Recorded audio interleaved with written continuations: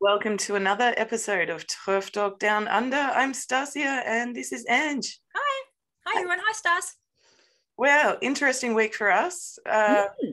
We had our first ever video be taken down by YouTube last week. For reasons that weren't substantiated. The message I received from YouTube was it was due to a defamation complaint. Defamation. Now, you and I both know which man is responsible for this. The chest-feeding man. That's the one. And his cronies. So it was removed for viewing in Australia, but the rest of the world can still watch it. So what I did, I edited last week's video and took out the roughly 10 minutes where we were talking about men who breastfeed and re-uploaded that to YouTube. And we now have an Odyssey account as well, Ange. So I've uploaded the censored portion to Odyssey for now. And even over there, we've got like shitty comments from a woman called Natasha Buckley. Oh. So she is the breastfeeding man's sister. She also messaged our page, and I'm going to read this out. So you think it's okay to post articles and slander all over media stuff about my family and my sister?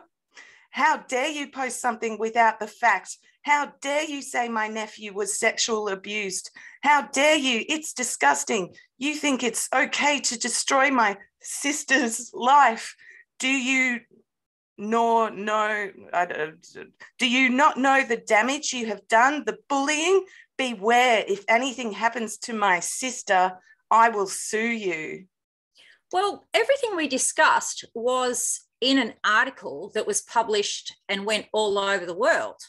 Now, we didn't have any insider information. We discussed the information that was already provided. One, we didn't do anything defamatory.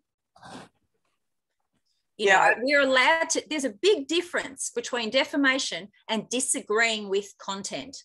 Everybody is allowed to disagree. And it is an opinion that is sexual abuse. And if 10 years ago, everyone would have said that was sexual abuse. But because this gender identity is cool, now they're throwing in that it isn't, but it is. I certainly think it is. That's a hill we're both prepared to die on too. So if you're so outraged that a bloke putting a newborn baby to his breast and feeding an unknown substance to that baby to gratify his own lactation fetish, if you think that's okay, that's good for you, but we don't. Yeah. Just the content of that message that she sent, it's so over the top, it's hyperbole. We see it all the time from these people. And I've been watching this guy on YouTube. He was featured, he did an interview on trigonometry a few weeks ago. His name's Josh Slocum. He's a gay man in his 40s. And he approaches the whole social justice movement through the lens of these people have serious personality disorders. And that's what we see. And that's exactly what happened last week with these trans activists coming after us. Like that message that Natasha Buckley sent the page, it's just so over the top. It's I'm a victim, I'm a victim, I'm a victim. That's a personality disorder. You can't tell the world I'm a breastfeeding man, I did this to my infant son, and not expect people to go, that's fucking gross. Yeah. How divorced from reality does one have to be? And this whole threat of if anything happens to my sister, I'm going to sue you. It's like, how on earth are we responsible for what happens to your sister?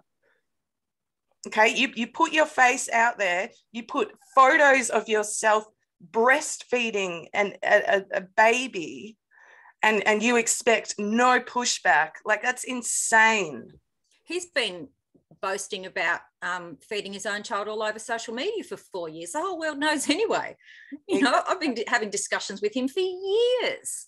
Yeah, so, you know, framing this as us setting him up for, you know, other people to attack him. I've not heard any threats towards him.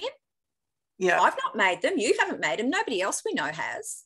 But yet we get threats every single day because we stand up against this ideology. So I wonder if she's imagining that he's going to commit suicide over this.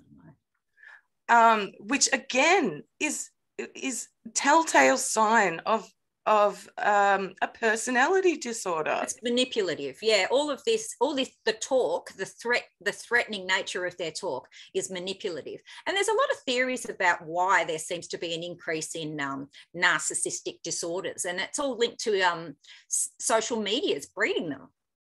It really is. Yeah. Yeah. It gives people who wouldn't have, you know, that person that you were awkward about in the street that didn't have a public profile that you could just avoid is now in your lounge room via social media. Mm. It's given people an audience they wouldn't have had, and it's given healthy people an audience, and it's given unhealthy people an audience. Mm. And the unhealthy people, it's messing with their heads, and they're believing the things that they tell them on social media. And we've noticed that to a degree with, you know, girls and body issues, and even young men and body issues. You know, that's a similar kind of thing. But when it comes to disordered behavior, that is like, you know, throwing petrol on a fire, the whole way that social media is structured towards validation and kindness and virtue signaling. There's also the victim mentality. Yeah. I call that covert narcissism. It is. Yeah. So it's this form of narcissism where, oh, poor me, the whole world is against me, and oh, this person did this terrible thing to me.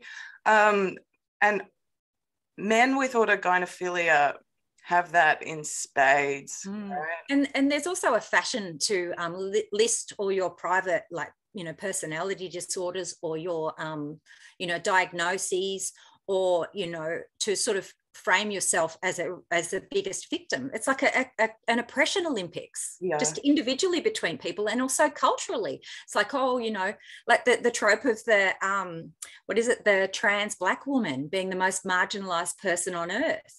And things like that, where, you know, it's the white, middle-aged, heterosexual man who is exploiting the concept of the trans Black woman in order to further his own agenda. So there's a lot of that stuff going on too. That, you know, and I, you know, if the person that tried to kick me out of a domestic violence group that I was in from the foundation, you know, the first thing they introduce themselves with is that I'm a pansexual, non-binary, trans person with autism and ADHD who is, you know, blah, blah, blah, blah, blah, and went through this whole thing. So I'm just sitting there going, well, what am I supposed to do? You know, like say, you know, identify as something? No, you know, I'm just going to stand my ground and say, okay, you know, go ahead. But I felt that she was trying to frame herself as this, you know, victim that I was somehow attacking when I wasn't. I hadn't said a word to the person, and she was welcome in the group, even though it was a group for women and mothers. So until she did all that, now she's not so welcome. Crazy times, crazy. Yeah. So look, we gained 70 new subscribers overnight, and this was after I posted a link on an article by the Mercury that was essentially a smear piece against me. But we'll talk about that a little bit later with our guest. We've got Isla MacGregor coming on. So I thought it might be a good opportunity to explain what autogynephilia is, why you and I and so many other women object to these sorts of men coming into our spaces and, you know, doing woman face, wearing our skins, so to speak. and you know, maybe we can expand beyond that. But so for those who don't know, Dr. Ray Blanchard was a sexologist who worked with transsexuals and want-to-be transsexuals back in the 90s. And in working with them, he was able to distinguish that there are two very distinct types of men who pursue transition. One type he called the homosexual transsexuals. Mm-hmm. So these are gay men that are very effeminate, have been very effeminate since they were small children, suffered gender dysphoria in their early childhood, and it persisted through their teens. And so, and in order to gain some sort of resolution and get on with their lives in adulthood, they transition. Mm-hmm. I personally think that there's a lot of internalized homophobia going on for those men, which is really sad. I have a lot of compassion for that type. And I even have a little bit of compassion for some of the men who have autogynephilia. So the other typology that Ray Blanchard discovered was he came up with the word autogynephilia, which means love of oneself as a woman. These men are, and you know, I've watched him talk about it, and it is just seared into my memory. And he says it so casually. These men, they start out by wearing women's underwear, watching themselves in a mirror, masturbating.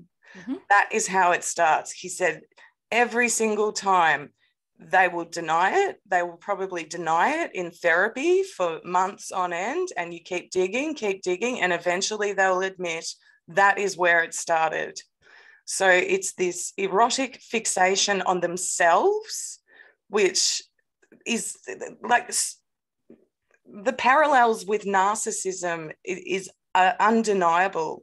To be sexually attracted to yourself as a woman. We also know that with pornography being so prolific now, that the rate of autogynephilia is going up because men are actually discovering that fetish through pornography as they search for something that gives them arousal. So they start off with the vanilla stuff, and then they work their way around the online world and, you know, find this trans porn and go, ooh, that's my new kink. And then once they're in, it kind of feeds itself. Yep. And that's how they decide, oh, I am a woman, you know, I am one. I'm actually going to post a couple of links in the description if you want to check out. Genevieve Gluck from the US has done extensive research into this. She's been on the YouTube show Whose Body Is It? And she's presented what she's found. The one of the genres, sissy hypno porn, like, warning, don't look at it, but if you want to, check it out. Just go to Pornhub, type in sissy hypno porn, you'll get thousands and thousands of results, probably millions, I don't know. And this is like subliminal programming, telling men who are watching this that you're a sissy, you are going to enjoy being fucked like a woman, blah, blah, blah, blah, blah. They use hypnotic, like flashing stuff. And anime. And a lot of young, particularly autistic boys are groomed into this ideology through anime, and it starts off innocent and winds up down the porn rabbit hole. And I know boys now who have got introduced to some horrific concepts through anime porn, and hypno-sissy porn is one of them. Yep. Forced feminization, it's another genre you can look up. Jennifer does a really good job, so check out her videos. Yeah. I'm going back a bit too. You know, we all knew before trans was the coolest thing that, you know, dressing up as a woman is a known paraphilia for people who have sexual deviancies, serial killers, flashers. You know, a lot of people that are convicted of violent sex crimes, when they undergo forensic analysis, It is found that they enjoy wearing women's clothing or keeping women's clothing or stealing women's clothing or wearing their wife's underpants. So it is a known paraphilia. And just because men now identify as trans doesn't mean that that link doesn't exist. We expected to pretend all the time that all of the past studies and the past history just don't matter anymore. And that self-identification is absolves men from all of the sick shit that they've been doing for hundreds of years. All of a sudden, you know, if they self-identify as a woman, then that stuff doesn't exist. And that does not make sense. Yeah. I mean, it used to be called transvestic fetishism, for God's sake. It was well established over the last 50, 60 years that this is a fetish. And Ray Blanchard went one further and said it's a paraphilia. It is. Paraphilia is this sexual obsession that takes over a man's life to the point where he can't function without this fetish going on in the background. So it takes many forms. For some men, it's simply cross-dressing, and that's where it ends. For other men, it becomes, I need to have a woman's body. He'll go on hormones and grow breasts. Usually doesn't get his penis chopped off, but sometimes does. These are heterosexual men. That is the telltale sign. They are still attracted. Look, they need a willing participant to enact out their sexual fantasies of being a woman. So they do enter into relationships with women. They call themselves lesbians. I mean, it's really fucked up. And if you can't see this, you are so naive. You are so incredibly naive and stupid, willfully ignorant. Yeah. And the difference between the homosexual, transsexual is he's not demanding that women sleep with him. He's usually not demanding women accept him in women-only spaces, because for him to go into a women-only space and hear women discussing their bodies or their experiences would cause deep dysphoria for him. He wouldn't get off on it. A homosexual transsexual would not get off on it. An autogynephile would find it validating. That's the difference. I lived with identified men. I lived with two of them, and their names were Craig and Jason. You know, and they went to work every day dressed as a woman. They never said they were women. And one of them went on to have surgery and whatever. I don't know if he changed his name to Jasmine or whatever, but there was never, never that demand to break through my boundaries or our boundaries or our, there was always asking permission to go into the women's room, with us or whatever. There was none of this. And with the autogynephiles, they just don't care. They just barge on in. Now, in hindsight, I would say no and say, no, you can't come in here. You're a man. But back then, the amount of trans people was so minute. It had barely any impact on us. Whereas now, more and more and more and more people are identifying as trans. And I'm encountering men more often in women-only spaces. Now, I live in a semi-rural area. What's it like for people in the inner city? I had someone contact me during the week and say that they and their daughter were in the female change rooms at, I think, the Brunswick Pool or something like that. And a trans-identifying bloke was brushing his hair with no clothes on, with his dick out. When that happens, you have to put in a complaint. Anyone listening, you have to complain to the establishment. If it is a council-owned establishment, complain to the council. Report it to the police for indecent exposure. I just wanted to expand a little bit more.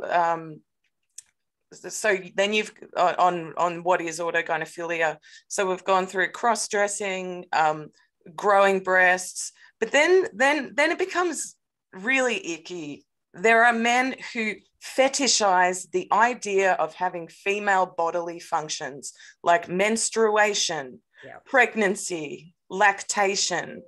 One of the most disgusting things I read is these men sharing period recipes. So they mix together tomato sauce and all this other shit and stick it up their ass and put a tampon up there and pretend that they're a woman. See, we get criticised all the time, you know, about not educating ourselves. This is the thing. You don't have to go far to see this stuff. We're not making it up. We've just been on the internet for a couple of years talking about this stuff. These men are openly doing this on Facebook, Twitter, Reddit, you name it. They're openly talking about this stuff, and they're also insisting we don't use sex-based language to describe ourselves, yet they can talk about their tomato sauce period as much as they want. Another incredibly disgusting one was a couple of women sharing a house with a trans woman. One of the women, she couldn't find something, and the trans woman was out of the house. She went into his room to see if it was in there, and she discovered a coffee cup with used tampons in it. This man had the bright idea that because he couldn't afford to purchase estrogen hormones to grow his breasts, that if he used these tampons as in a tea format, that he would get a little bit of estrogen out of them. So people will say you're making that up, but no, this is true. This is the sort of stuff they do, these fetishists. This woman was describing it, saying, I felt like, what a violation. They steal tampons out of public toilets too. Yep. I've read a really sick account of a man going into, it was like a service station or something like that. And he's gone in to use the toilets, and he's looked through the waste bin and found a used pad, fastened it to his underwear, walked back out, and looks at the woman behind the counter. And he's describing this whole thing in his little story, saying, oh, I knew it was hers. And it delighted me that it was her pad that I was wearing. Like, it's fucking sick. Do you know, they're in miscarriage and stillbirth groups too? Like, it's just such a violation. This whole movement is about violating women, humiliating women, and fucking idiot women, I'm sorry, out there are allowing it to happen and are going along with it. I mean the ones that are trans activists. I'm so angry at those women. They're betrayers. And they're not the women that are ever going to really have to encounter these people. They're not the women that are in jail or in rehabs or in domestic violence services. These are usually middle-class women or blue ticks on Twitter, or, you know, people who have private health cover. You know, the women who are most impacted by this ideology aren't the ones that are saying trans women are women. Yeah. We know what a woman is. Sorry, I've just received a text message from our guest who can't seem to access Zoom. Sorry, I'm just going to have to send her. See, the media, you know, is determined that people don't realise what an autogynephile is. They never make the distinction between a transsexual and autogynephile. Yeah. They don't want people to know. Yeah, that's right. That's right. And that you know, this is why they're people like the serial killer Paul Denyer. He's up for parole soon, and you know, I mentioned something about that on Twitter, and I've had people come and correct me for calling him and Paul, because he now identifies as a trans woman in prison. Now, he killed women, he's raped prisoners, he is a danger to society, and every cop and everyone else who's involved with him thinks that he shows no remorse and should never be released. And I'm getting policed on his pronouns, because trans activists don't want anyone to imagine that self-ID is rife for abuse by predatory men. Because if you admit one man will abuse self-ID legislation for their own benefit, then you have to admit that they all will.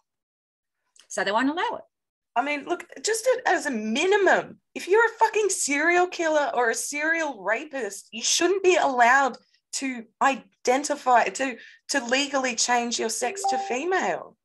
But what about domestic violence perps? Half of the trans-identifying blokes that are in the public eye have got recent charges for domestic violence. It seems to be a trigger point for them to transition. Sorry, what was that? Sorry, I had to send a message. DV perps. Yeah. Right. Sickening, absolutely sickening. And all their crimes are always forgotten. You know, a guy can do whatever he wants, and the second, kill people, and the second that he identifies as a woman, his pronouns are more important than the impact of calling a man a woman on his victims or any other woman. Which is exactly the joke that Ricky Gervais made. Yep. He's just... Good on him. It's funny because it's true. But it's not funny when it's the police and the legal system forcing, you know, victims of rapists to call their rapists female. And it's not funny when the police are looking for missing people and calling them the wrong sex, and that they're, you know, like, it's just, it's terrifying. Yeah. All right. Well, did you find our guest? Yeah, she's in the waiting room. Let's bring her in. Cool. So we have Isla MacGregor from Hobart, Tasmania, joining us again. She was on the show, I can't remember if it was late last year or early this year. There's a lot happening in Tasmania. There is. Hi, Isla. Can you hear us? We can't hear you. We can see you. Turn your audio on, please. Oh, no, now we've lost your video. Yeah, there has been a bit happening in Tasmania. The Tasmanian Law Reform Institute is, you know, recommending a ban on conversion therapy for people with gender identities. Just your audio, Isla. Can't hear you. I've just asked you to unmute. Yep, I've done that. You can hear there you are. now? Yes. Hi, how are you? Welcome back. Okay, sorry for the delay. That's all right. So tell us what's happening in Hobart. Okay, well, there's a few things. We've recently had some publicity in the media about the trans flag being raised outside the town hall. Yes, I saw that. Yes. We had a very professional write-up done by the Australian journalist Matthew Denham in the papers on Tuesday, and on Wednesday, Kenji Sato, the Mercury gossip columnist, a cadet journalist, has written yet another piece of, fluffy, character assassination. So, yes, it's extraordinary how Kenji Sato has this long-term track record of misreporting, false reporting, not doing the normal sort of procedures that journalists do by ringing up people concerned or with allegations made against them in relation to particularly the trans flag issue.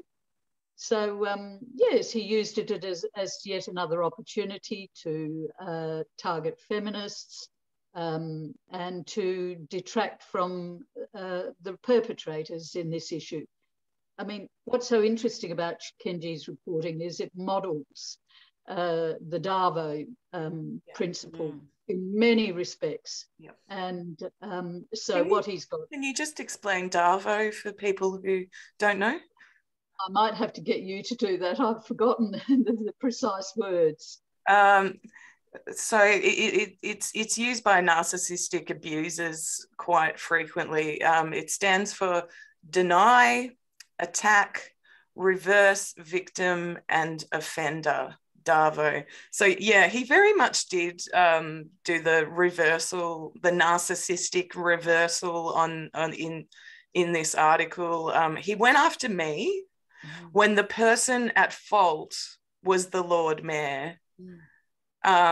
He didn't go after the Lord Mayor because he agrees with her, but you know, we were the ones, the Coalition for Biological Reality, we were the victims of some really bad actions by the Lord Mayor.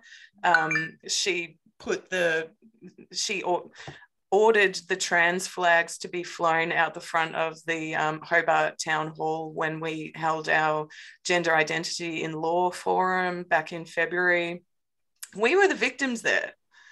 And that whole fucking article, he just reversed it and made me, very much me, the abuser because I used swear words on TERF Talk.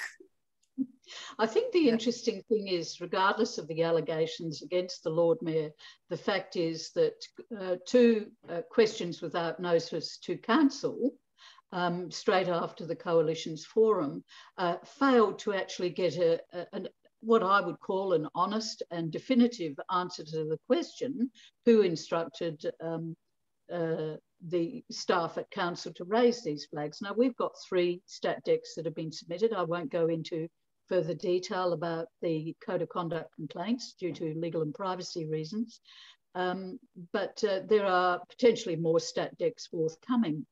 But I think what's so unfortunate about this is that in Kenji's reporting after the forum, yet again, he uses that slurless term, anti-trans activists. And also he failed to mention that Anna Reynolds was one of a triumvirate of women who had actually tried to ban this public interest forum from going ahead. Now, normally journalists are going to be like a rat up a drain pipe with such a major free speech issue as this. And I think it's indicative, particularly across Australia, that, you know, that journalists are under such enormous threat and pressure from the trans rights lobby and their editors, and of course membership from ACON, to actually report fairly and impartially on these issues. I'm really pleased to see that more and more journalists are becoming aware of this. But Kenji Sato has currently got numerous complaints going to the new editor of the Mercury, Craig Warhurst, about his conduct, which the previous acting editor appears to have taken no action on Kenji's unprofessional and very, very vindictive and sloppy reporting. Yeah. I think he really enjoys it. He enjoys enacting reputational damage, especially against women. Yeah, I would have a different perspective on that, Stassja, because from the Facebook comments this week on his posting, it was a different posting on Facebook, of course. Most of the comments were actually very damning of Kenji's reporting and supportive of free speech. So whereas I think he would like to think he's acting on, you know, entrenching reputational damage on women's rights activists, I think the national profile of cases like Kath Deves, the sporting issue, J.K. Rowling, are really coming home to roost in the Tasmanian and national, you know, mind. So I think the thing is that the TRA lobby are ramping up their attacks on us and their campaign because they know the Australian community are actually gaining you know, traction about understanding these issues and how they're affecting all sectors of the community, but most importantly, the mental health of children. Speaking of children, did you want to fill us in quickly on the Tasmanian Law Reform Institute's report? Yes, we understand that the Premier, who has been lobbied by a number of people from our perspective on these issues, particularly in relation to trans child medicine, made an announcement earlier this week that he will push ahead with this legislative proposal for anti-conversion laws. The proposal by the Tas Law Reform Institute basically suggests that the Tasmanian chief civil psychiatrist, in collaboration with numerous health organisations, develops a guideline for health practitioners. Now, this is an easy way of handballing the controversial aspect of this legislation to the chief civil psychiatrist, and he has my deepest sympathies, I can tell you, because it is going to be a bum fight big time in his department. Fortunately, we've got the National Association of Practicing Psychiatrists absolutely magnificent gender guideline, which is the first careful, cautious, compassionate guideline for the treatment of children struggling with gender dysphoria. And the ANZPC are supportive of that approach. As well, I think the AMA in Tasmania, in their submission to the Law Reform Institute discussion paper, they actually referenced the AMA Brisbane paper. And they're very cautious about the fact that health professionals do not lose the ability to conduct treatment and health practices ethically for children looking particularly at comorbidities. I think what's concerning about the Premier in Tasmania is that he's understood to have a very autocratic style, that he doesn't consult with his cabinet. I think this is very alarming. We do know that the rank and file of the Liberal Party voted at a State Council meeting 2 years ago to roll back gender identity law reforms, but the Parliamentary Party are completely ignoring this. I think what's most concerning about the Tas Law Reform Institute's report, which is indicative of the type of mentality of the authors of this report, was that in the section titled Conscientious Objection, they raise the idea that on the basis of moral, philosophical or religious beliefs, that health professionals can be registered as conscientious objectors, obviously in a database held by the government, which is tantamount to a blacklist. Yeah. Now, this is just such an indicator of the mindset of the Law Reform Institute and the authors, that instead of suggesting a preferred providers list be kept by the government so that people can ring up and say, oh, who do I see? I live in Glenorchy, I live in Kingston or Burnie. What they've now got is a blacklist. Now, I think that that is a real worry. Yeah, I thought that bit was particularly outrageous. It leaves them vulnerable to trans activists setting them up. Absolutely. I mean, the law report does provide, in a very brief section, some lip service to a token reassurance that, you know, the right to discuss and debate issues relating gender identity in particular will not be impacted by this, because obviously most of the submissions that they initially got were submissions that were cautioning against this type of legislation to do with gender identity only. I'll clarify that. But I think what's really interesting about the Law Reform Institute process, which needs to be exposed here, is that there were very few submissions from the TRA side timed for the deadline of submissions for the report, which was meant to be, I think, the 7th of January 2020. After that, what miraculously happened was an online survey about conversion practices in Tasmania, to which 823 people submitted, of course, which was then able to be inserted into the TLRR report.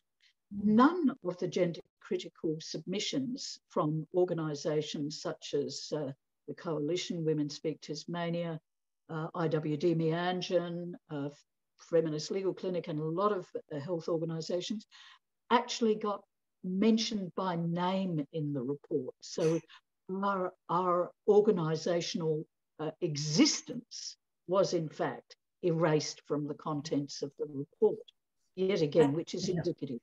That's what happened in Victoria and in New Zealand. And as you know, here in Victoria now that the laws have been implemented, GPs just automatically handball people at first visit to gender clinics because they just don't want to deal with it. Yeah. And all the gender clinics are affirmations. So, yeah.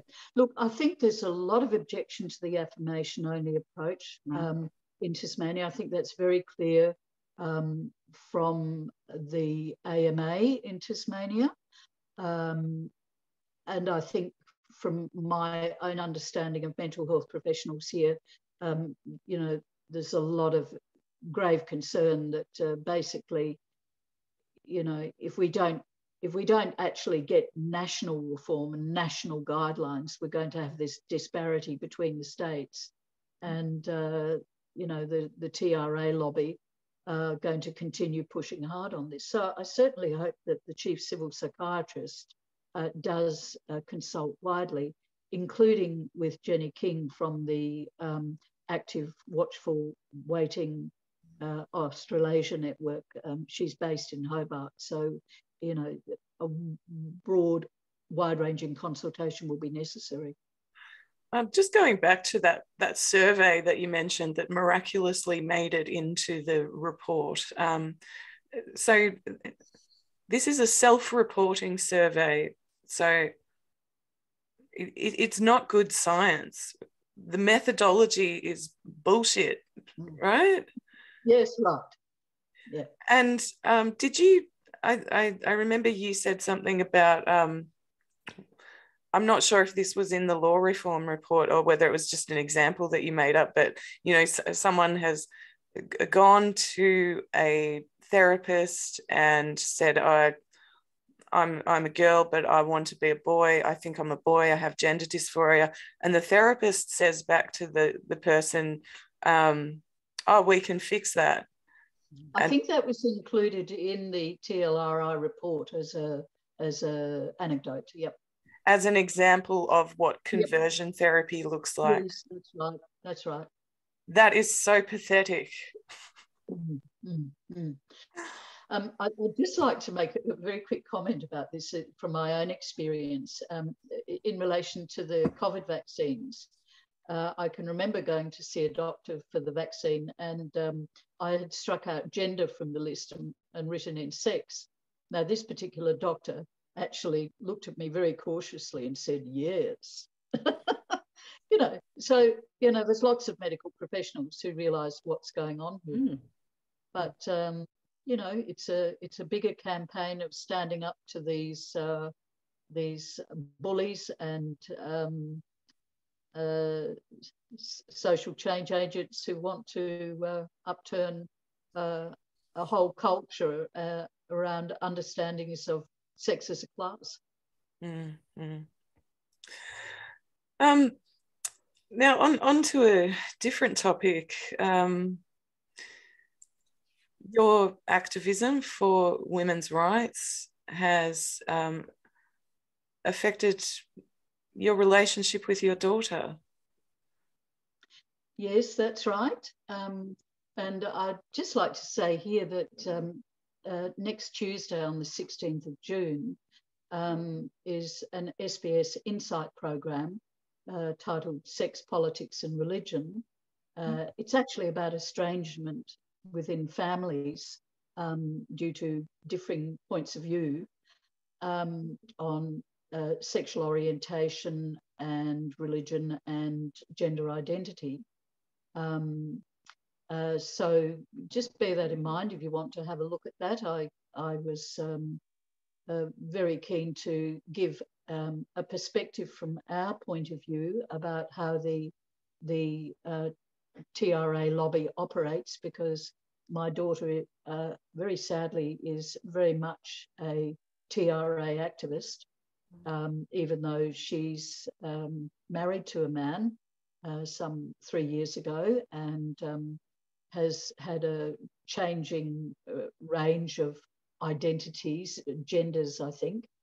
But just to go back a little bit to explain the situation with my daughter, she came home to live here, I think about 3.5 years ago in November 2019, came home with her partner to live in a studio I have on the property.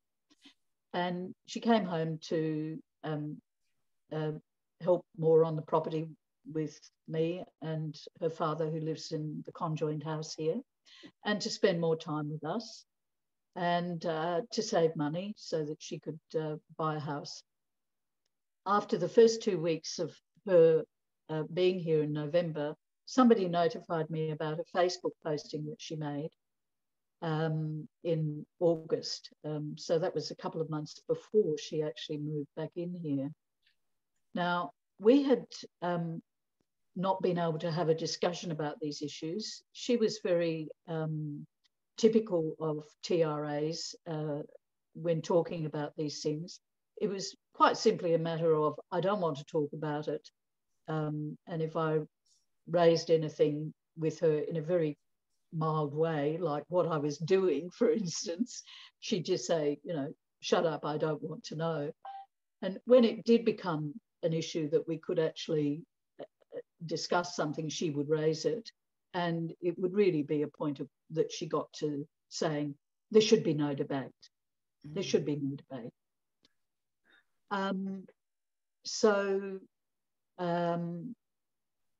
The Facebook posting, which I've actually just put onto my Facebook page today for people to have a look at, because it follows the same pattern. And it says this, I'll read it very briefly, if that's all right.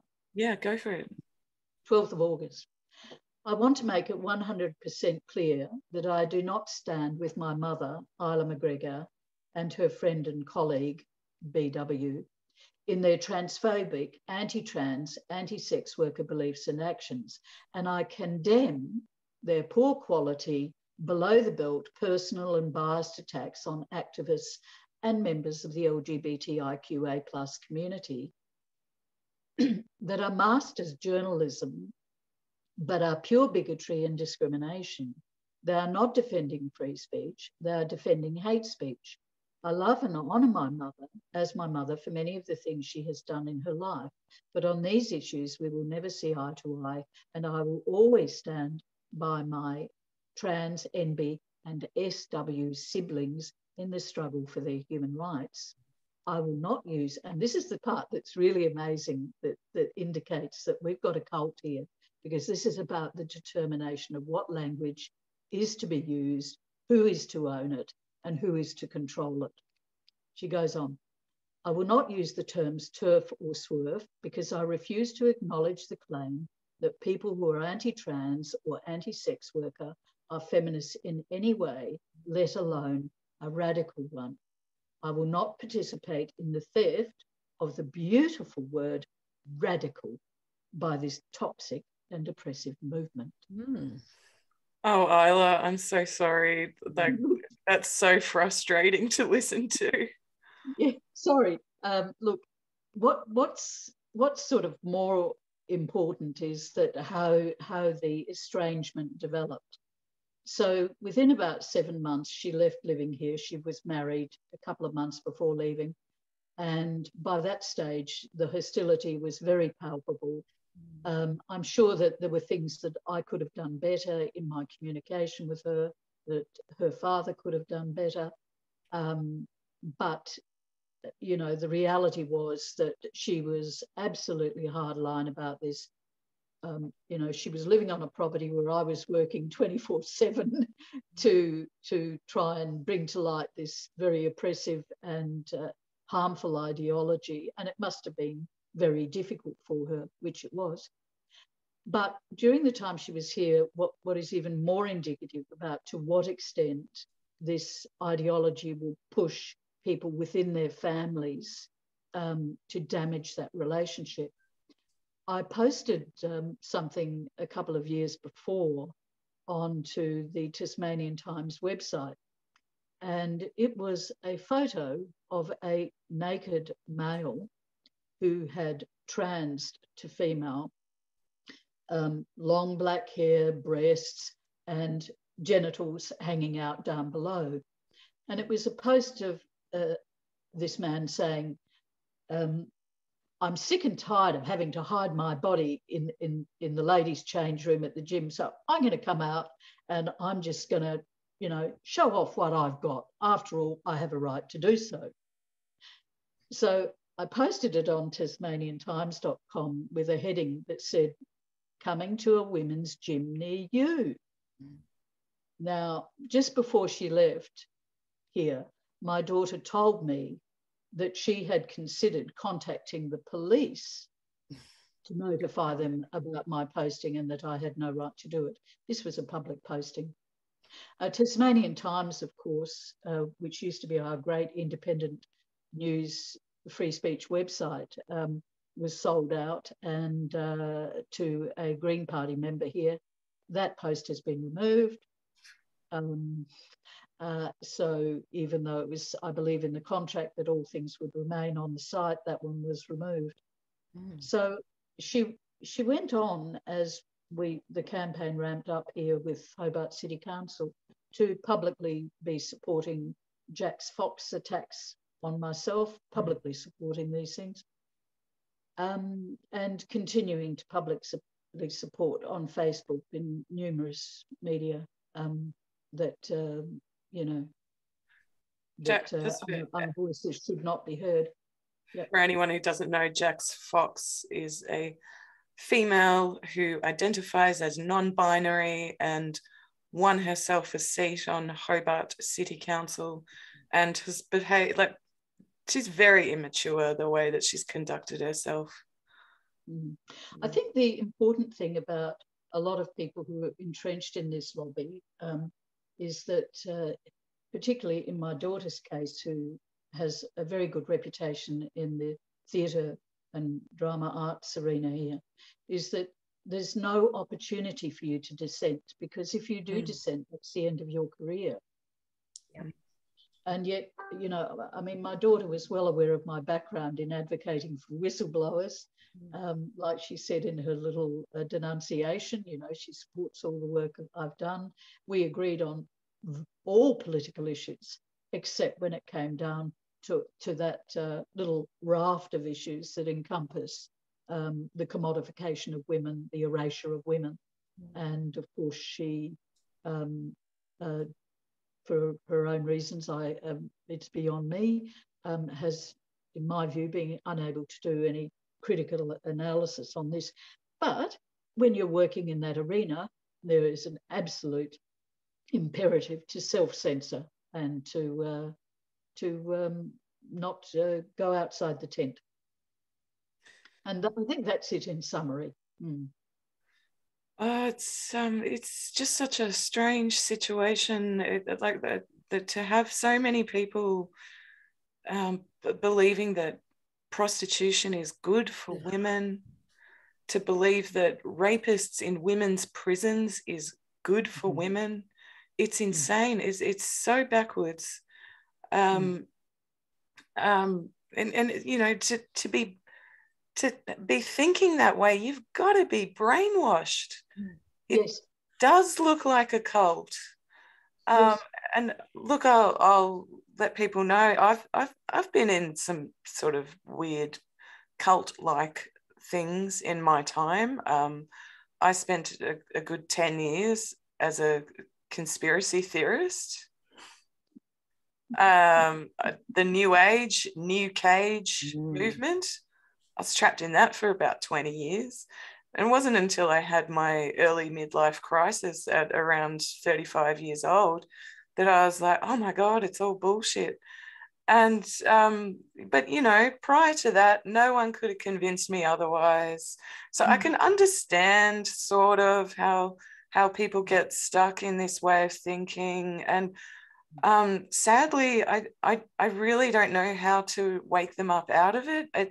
it's something that each person, I think, has to come to alone on their own terms. You can't convince them out of it. I mean, I remember having ideological differences with my parents. My mum was actually decided to join the Jehovah's Witnesses, but didn't last very long. And, you know, we would have our falling out, and some of them lasted months or even a couple of years. But it wasn't fueled by the internet. It wasn't fueled by all this stuff. It was a personal thing that eventually ran its course through our relationship. Now there's all these external influences, and that would be difficult to navigate. But I also know that life is a great leveler, and a lot of the things that I used to judge my parents about, I now look back, and both of them have been dead for a long time, and I think, oh my God, I so get your side. I so understand. And although I don't agree, I totally get it now, and I'm so sorry. And I wish that I had have, mended things sooner. And, I just feel so awful for you, Isla, that, that hasn't happened yet, and that there's all this external pressure. Yes. It's hard enough to navigate your relationship with your parents when you've got different views. But, yes, with all this media and everything else fueling it, this cult-like mentality, it makes it so much harder. And I'm so sorry. I think the other thing I'd like to add here is about this demonisation. I mean, I always talk about the 4 Ds of the trans cult: demonisation, denunciation, denial, and disassociation. And this is happening to a lot of people in a lot of families. And so I'm talking about this because I want to raise this with my own experience, to say this is happening to so many women I know with their brothers and their sisters and their uncles and their aunties and their children. This is a systemic estrangement unfolding in our society. And in the research on estrangement, what they're finding is that, sexual orientation and gender identity are 2 of the key reasons why there is estrangement. I think it's less and less becoming sexual orientation, and gender identity is ramping up. And the other thing is that in part of the disassociation process that my daughter put me through, she also disassociated from her father on the basis that he actually agreed with me.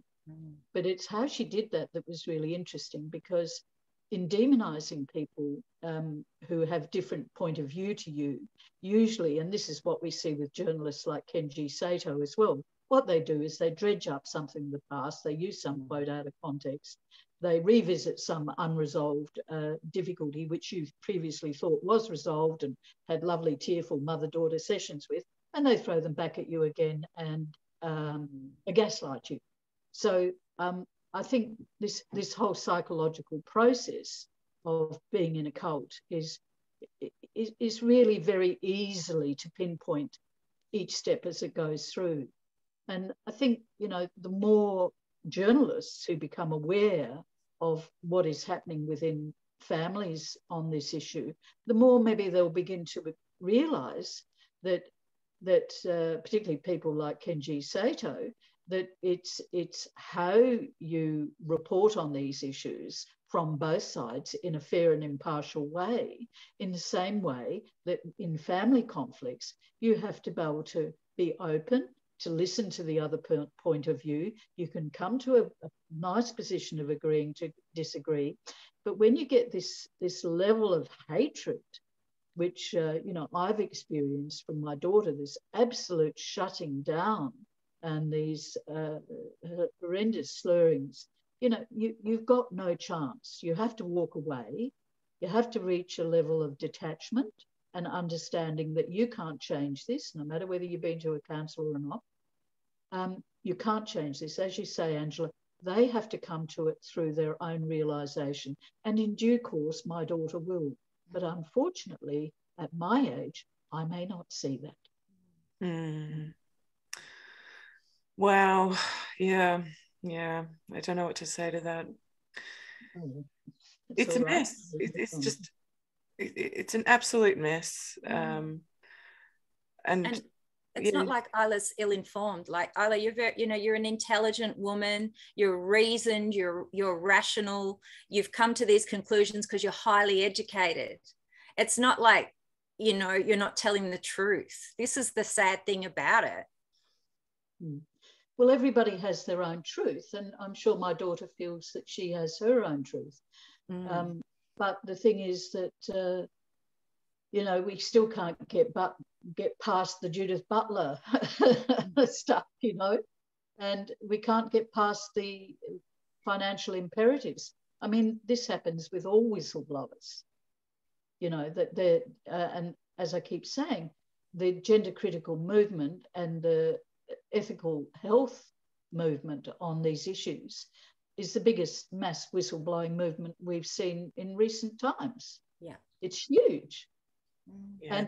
And as I keep saying, people like Kenji Sato and the editors of the Mercury hopefully will one day be held accountable for withholding from the public, in the public interest, major health issues that are a global health scandal. Yeah. How has the Mercury reported on the Tas Law Reform Institute's report? The Mercury has failed to get back to 3 gender critical organisations, the Coalition, Active Watchful Waiting and LGB Defence. They all sent in, as you know, Stassja, op-eds. They sent in media releases this week. How did the Mercury react to that? Like they always react, and like the ABC will react. They only interviewed the faith-based groups so that they could further demonise and polarise the debate into a debate that only religious bigots will oppose this conversion legislation. And they misreported the religious lobby in both articles. So, I mean, this is just appalling. It's very frustrating watching this happen. They're no platform and silence us because they don't have any arguments. And we all know that on a personal level and on a media level. Well, they also don't want to publicise the facts as we see them, because the average Jill and Joe blogs, when they read the facts as we see them, will go, that makes sense. Yeah. I had someone say to me yesterday, an old friend I haven't spoken to for ages, she said, I didn't know any of this was happening until I saw your Twitter. And I'm like, yep, if I had 5 cents for every time someone said that to me. So, we've become the news. Yes. It's bizarre. But how scary is that we now bear the burden of responsibility for educating the public what's actually going on. Yes, that's right. And I mean, journalists like Kenji Sato, unwittingly, the more vile and pernicious his journalism, the more people he's piquing. And they're coming to look at the coalition sites, and they're Googling our names. And they're seeing what we've got on our Facebook pages and our Twitter feeds and things like this. And we know that this is happening, and particularly since the election with Kath Dees. We know that the TRA lobby are ramping up their campaign because they're getting very worried, because more and more people have come and peeked through the sport issue. That photo of the 2 men on the podiums with the one woman holding the baby was a magnificent stroke of genius in terms of winning our campaign. And of course, parents are just becoming absolutely outraged in Tasmania. In Tasmania, I'm constantly hearing from parents who are saying, "Oh, my child came home from school and they transed yesterday, and help." Yeah. And of course, they're finding the coalition website and they're saying, "Gee, I'm so relieved that we've finally got some factual medical resources that we can actually better understand these issues, instead of capitulating to the tantrums and the threats of suicide from children who are going through puberty." Well, Isla, we better wrap it up there, but look, thank you so much for coming on again. It's good to see you. Nice to see you both. Insightful and thoughtful as ever. Thank you. Okay, thank you, Angela, and thank you, Stassja. Thank you. All right. See you next time. Bye-bye. Bye. Bye. Well, yes.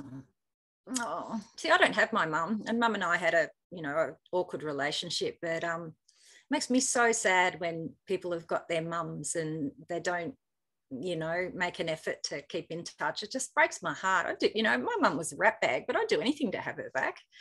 Yeah, it's just so sad. Yeah. Yeah, look, I was estranged from my parents, my mother in particular, for I think about 2 years, and what prompted me to get back in touch was the realization that if one of them died and I had left things like that, I would regret it forever. Yeah. I mean, even when I couldn't stand my parents, I still kept in touch with them to check how they were and all that stuff. I did live on the other side of the country, but, yeah. Yep. It's sad. I had an interesting experience this morning. My kid was playing Roblox. That's right. And she said, oh, I've got to choose a pronoun. And I looked over and said, what? And she said, oh, Roblox, which is a game that is aimed at 7 to 13-year-olds. And it was what's it called? Adopt Me, where it's aimed at 7 to 13-year-olds and you can adopt pets and collect pets. And yet the kids had to choose a pronoun pin to put on their dog's collar, right? And so it's indoctrinating kids that age to think about what these pronouns mean. Yeah. And my son, who's 11, goes, why are they telling kids to decide their sexuality? Because it had all the, asexual and pan and non-binary and gay, lesbian, whatever. And I said, good point, mate. Grooming. 100%. So, yeah. 7 to 13s. And my daughter just picked any old one and stuck it on her pet and kept moving through the game. Yeah. No, they've really indoctrinated this generation. I'm not sure this generation is going to wake up from it. Oh, I think a lot of kids, particularly my kids' age group, are onto it, because my 13-year-old came home and said, oh, one of the girls in my grades just cut all her hair off and started wearing the boys' uniform and says it changed her name. And I said, oh, yeah, she non-binary now. She goes, yeah, and it was like, yeah, it was boredom almost. Okay. So, well, that's good. Yeah, maybe I'm catastrophizing, because I have also said in the past that I think when this becomes uncool for the kids, then we'll see some serious change. Remember 5 years ago, people were getting like sleeve tattoos and stuff? Yeah. And just getting covered in tats. Yeah. That's like with the kids now. The odd tattoo here and there is okay, but people are getting this massive amount of tats, and now it's considered quite like dated. And those poor people have got like, full like dragons down their arms and stuff. And some people are okay with that, but some people are quite self-conscious now that all us old people that said you're going to regret that they're starting to have it come in and go, oh, missing out on maybe modeling jobs and stuff like that, because 5 years ago it would get you work. Now the clean skins are back in. Not cool. And I do think, because we know this gender thing is a social contagion, there is a degree of that already. And, I know a fair few younger people because of the age of my children. And there is a like, no, yeah, the trans thing's been done to death. And because when you're seeing people your parents' age, or all the popular television programs, like I saw that The Apprentice had a trans, like a drag queen on it, in with the women. When you're seeing the mainstream take on this stuff and all these companies that are supporting Pride, that's not cool. That's not punk. That's not groovy. Groovy, that's an old person's word, but it's just not, so I think there is a degree of cynicism amongst the young people about this thing. That's good. That's encouraging. All right. Well, fingers crossed. All right. We better finish off, but thank you to our subscribers. Yeah. And a message for all the journalists and trans activists that are mining this channel for content. Can you please credit us? Like, if we're going to be on the news or mentioned in your articles, and you're going to be watching, you know, video after video, looking for, you know, things to talk about. Yeah. Or you're going to slag off my friend here. Could you please at least say, you know, their YouTube channel, TERF Talk, or their Twitter, or just, you know, give a source. Be professional. Yeah, write the words, TERF Talk Down Under. Yep. Please like, share, subscribe if you haven't already. And thank you. We'll see you again next week. Yeah. See ya.